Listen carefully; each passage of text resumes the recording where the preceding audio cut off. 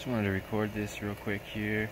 I'm going to try some lasagna gardening. No-till lasagna style gardening where you put down different things. Like I'm gonna do this hay, chicken hay, and then some horse manure or compost, and then just plant directly in it, because the compost has sat for a good 6 months or so, been rained on like 10 times, all that sort of stuff, and just using the top stuff from it too.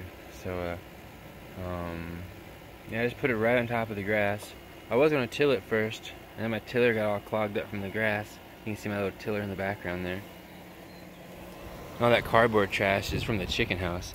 An easy way, not the best way maybe, but an easy way to clean your chicken house out is put cardboard down first, and then your hay on top, and then when you're trying to clean it out, you just pick up your chunks of cardboard and it comes out in nice big clumps.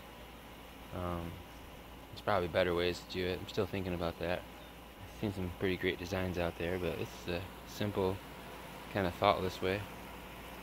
But yeah, I'm trying to circle back in the future and combine this video with the final product and see if it works out or not. Probably should work out some. Alright. Okay.